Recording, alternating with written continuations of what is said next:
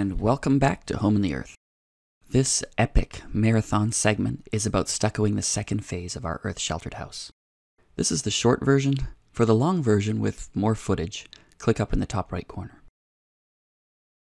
We started with this mortar sprayer as we'd done in the basement. The walls were rough and we didn't think we could really get the stucco to stay up any other way. It works and you get the stucco up really quickly, but it's noisy with the compressor running and it's tiring because you gotta hold that thing up. And even after it gets the mortar on the walls, you still have to go over it again with a trowel anyway to spread things out. In case it isn't obvious, these videos are definitely not a how-to. They're just showing how I did it. We had to learn as we went along and we had to do everything in small batches on curvy walls, etc. I watched videos before and since, and I know in theory the right way with a rubber float and all that stuff, but this is how we did it. Then we shifted focus for a few months and we buried the bedrooms, that's another video.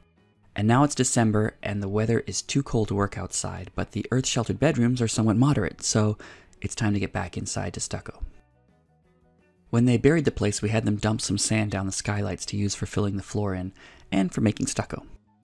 We would take 5 buckets of this really nice sand and mix them with a bag of Portland cement and 1/3 of a bag of lime to make our own scratch coat stucco mix. Then we'd use the rake to mix it and the tarp to flip it. This would make about 7 or 8 buckets worth of mix, and each bucket was just the right size to mix in a wheelbarrow. From the wheelbarrow we could scoop and shoot with that mortar sprayer. After shooting the ceiling, we would need to take that pool float and spread it out nicely. But the next thing I knew, I was just bringing the mud up on a hawk and just troweling it on the wall directly, and it was actually working. But I kept going with the mortar sprayer anyway. You can see me going around and around this cycle. Mortar sprayer for a moment to put up the mud, and then using that pool float to spread it out. Mud from the mortar sprayer kept dropping off and giving me more opportunity to practice with that trowel. And with each cycle, I'm starting to like that trowel more and starting to wonder why I'm using the mortar sprayer at all. This is another day after that first layer dried out. The roof was really quilted before, like dented in like as if I was sewing it like a quilt. And this first layer of stucco really reduced that quilted effect a lot, but here I am still filling in the worst spots. Again, liking that trowel for its precision. Now I'm starting to get ahead and only filling the deepest grooves first. I figure that maybe if these deep grooves are filled in first, when I come back with the mortar sprayer, I'll have an easier time.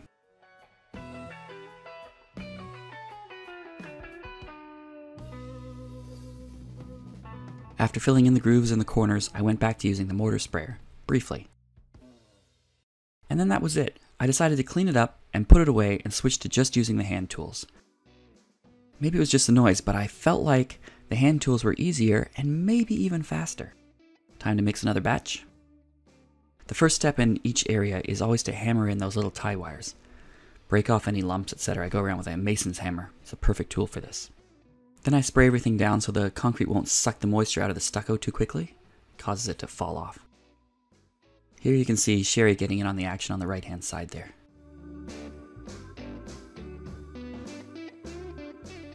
While we're doing this, maybe this is a good time for you to hit that subscribe button and ring that notification bell. I'd already filled in most of these corners, so I decided to film this particular one. In these corners there are multiple layers of lath and a layer of screen between them.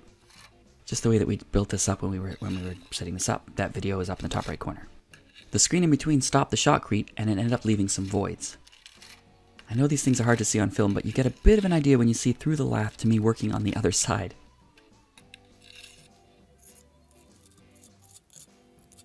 In the worst spots, there are several inches of gap between these layers that would need to be filled. When filling that large of a gap, you just take your time and pack it in until you can't get any more to pack in.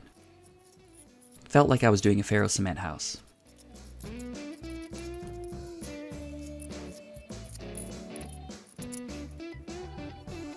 Back to high speed.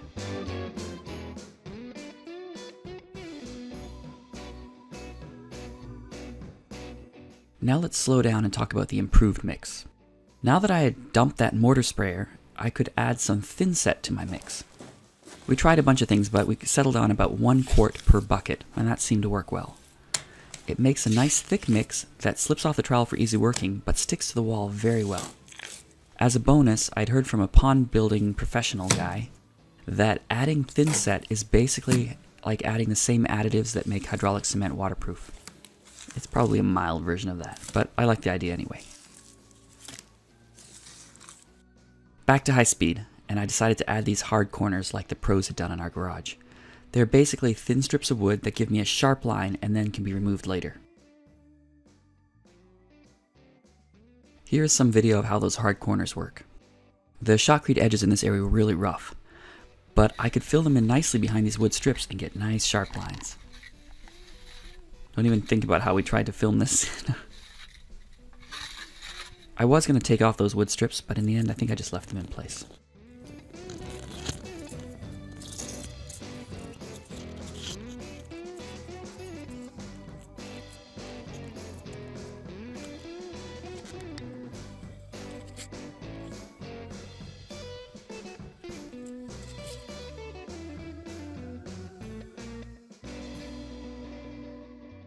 Oh, in this scene, in a triumph of hope over experience, I'm trying that mortar sprayer again. But this time with that sticky thin set mix. It was a disaster, it just gummed up. And I was back to the trial. Do not try the thin set mixture with a mortar sprayer.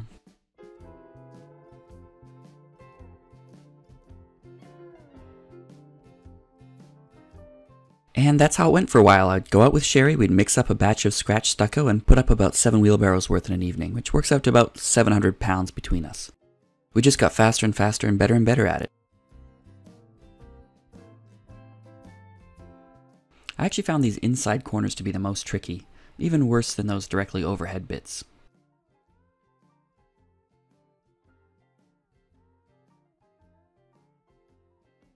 On this particular Saturday, with Brody mixing and Sherry and I putting up the mud, we hit 17 wheelbarrows.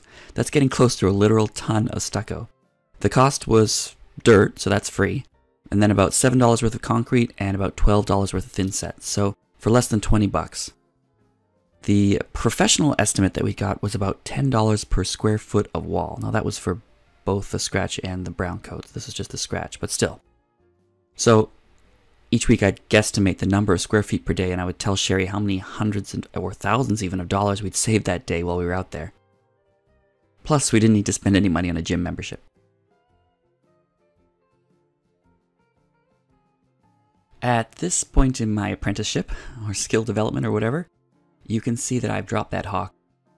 I now was just using a trowel and a pool float. I preferred this combination, especially for the upside down stuff, because I could carry it up with the float, spoon it onto the roof with a trowel, or the float, and then spread it out with the float, both hands working on spreading. I could also use the tools to clean each other off and keep everything moving nicely.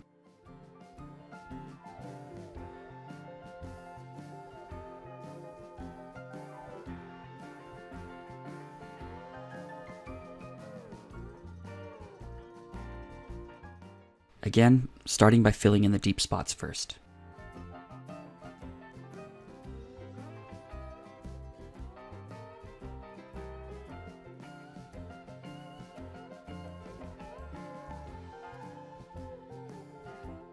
Finally, we're getting to the master bedroom, just as we're getting decent at this. And we actually saved this for last because we knew we would have better skills by then.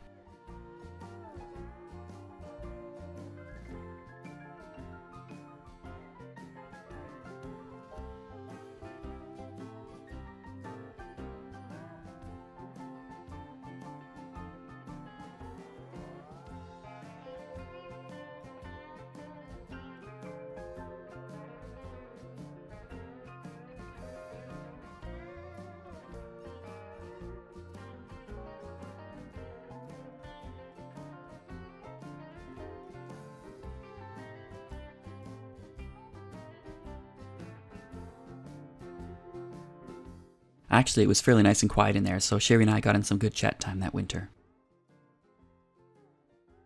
We started actually pretending they were dates.